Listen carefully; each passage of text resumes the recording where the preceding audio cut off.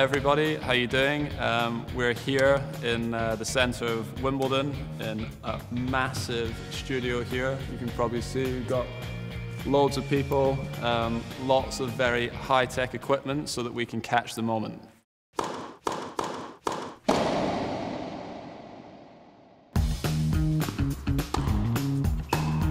There's basic fundamentals that everyone will do, making sure that you have your right leg forward if you're a right-hander, you know, and your body weight moving in the right direction. All of the players that have good slice backhands will do this well.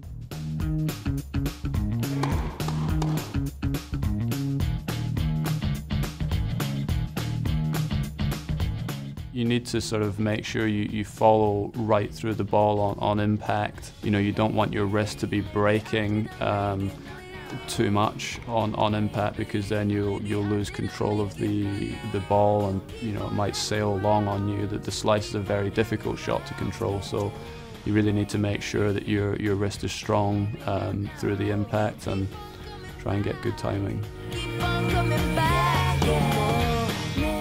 When the ball's coming at you, just, you know, off a serve, sometimes 135 miles an hour, you have a half a second to react, and you know, that's not enough time to think, so it just comes on instinct, and that's where all the practice and hours of preparation that you do, you know, come into play really.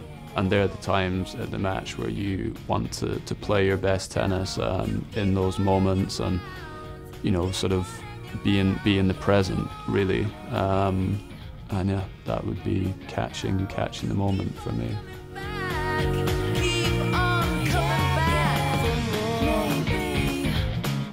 Maybe not now.